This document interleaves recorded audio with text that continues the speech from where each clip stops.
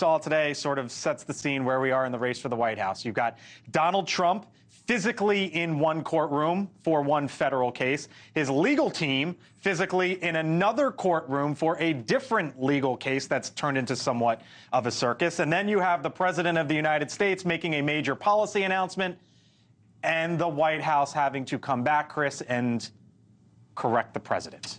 Yeah, I mean, the look on, I don't know who that staffer was who was seated in the chair. I think Italian Prime Minister next. Oh, my gosh, that's even worse. Oh, that's even worse. You've got company over at the house, and then you do that. And the look, the fact that her face fell, right? You could just see oh, I know. And this is the thing about narrative.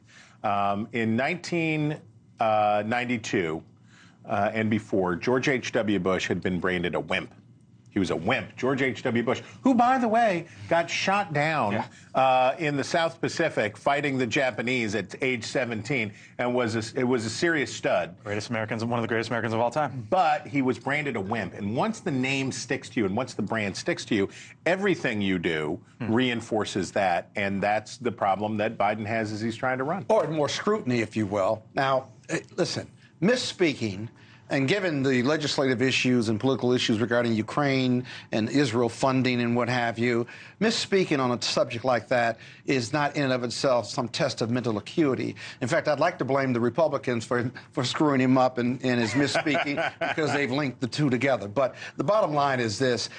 He shouldn't be, but I think Chris makes a great point. Once you get labeled something, the media is going to report every time he misspeaks now as some attack on his age or mental acuity. Wait a minute, but mental acuity. Normally, I'd hammer Biden for mental acuity. Now, let's remember, on Tuesday, 100,000 plus voted uncommitted because of his position on the Hamas-Israel war. And on Friday, I'm airdropping into Gaza. This looks a lot like naked political vote buying. No, not really. You know why? Because you also had the crisis of 100 people being killed who were trying to get food.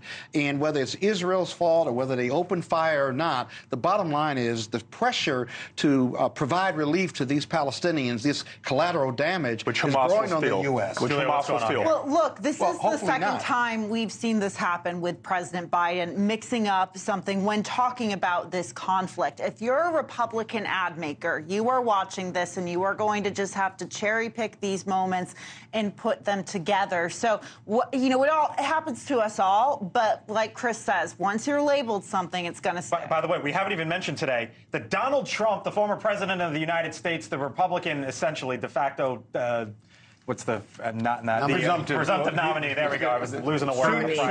Soon to be presumptive nominee. Lauren, we haven't even gotten into that today. Thank you for watching, and make sure you go to joinnn.com to find NewsNation on your television provider.